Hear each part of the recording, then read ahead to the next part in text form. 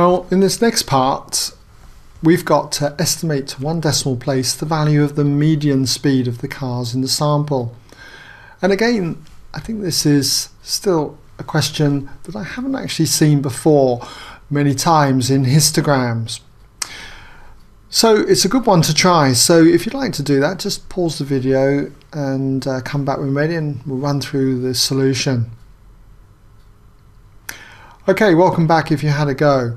Now, if we're trying to find the median speed of the cars in the sample, first of all, we're dealing with group data. So what we've got to do is we've got to estimate what it is going to be. And the median then will be the middle value. Now, because we're dealing with group data and we've got 450 cars, we're looking for halfway between here. If it was discrete data, I would normally add 1 and then divide by 2. But because it's continuous data and a large number, we don't tend to do that. So the middle value will be the 225th vehicle.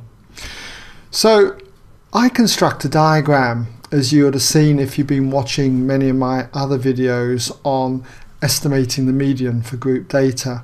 I draw a class interval, something like this, okay? And the 225th vehicle will fall in this interval in here, because we've got 30 vehicles which have a speed less than or equal to the 20 miles per hour. And so the 225th vehicle must fall into this category here. So I'm going to say mark this interval here from 20 up to 30. I don't need to reduce this by 0.5 or increase this by 0.5 because, as you can see, the edges of this block here go directly to 20 and directly to 30. So that's my class interval, and I know that I've got 30 vehicles which are less than the 20. I'm going to mark that actually in blue, okay? 30 that are less than 20. But you've got to take care here, because how many vehicles have got a speed less than the 30? It's 240 and this 30 here. In other words, 270 vehicles. Now we're looking for the 225th vehicle, half of this number here. Where's it going to be on this number line or in this interval? It's going to be somewhere over here, closer to the 270 than it is to the 30. So I'm going to label that as 225. And that value there is the value that we're looking for, the median. And I'm going to say that that value then is Q2 for the median. Now when we've done this diagram, the system that we use is very simple. All you've got to do is compare intervals, the widths of intervals. If I start by comparing this interval width from 20 to Q2, I compare it with the interval directly below it. In fact, I'll do that in a solid line like that, okay?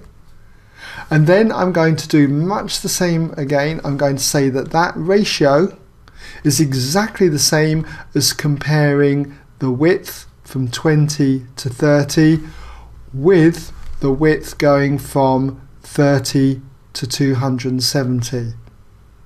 So I've kept it kind of color coded just so that hopefully it helps to show you the equation.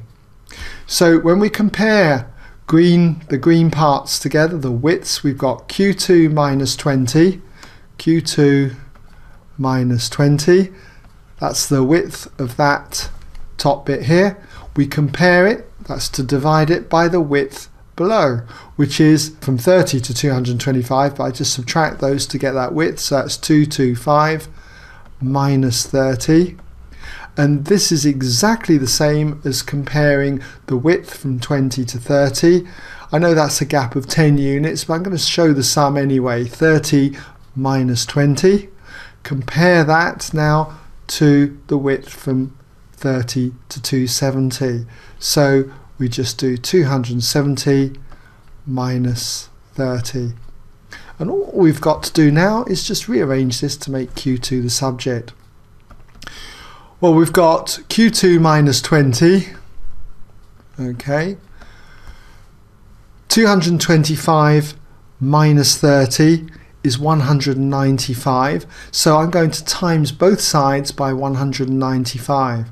So we've got to times this fraction here by 195.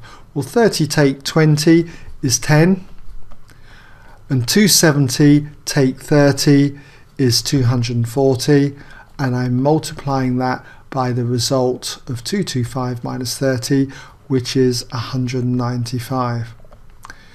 Work this out and add 20 to both sides, and you end up with Q2 equaling 28.125.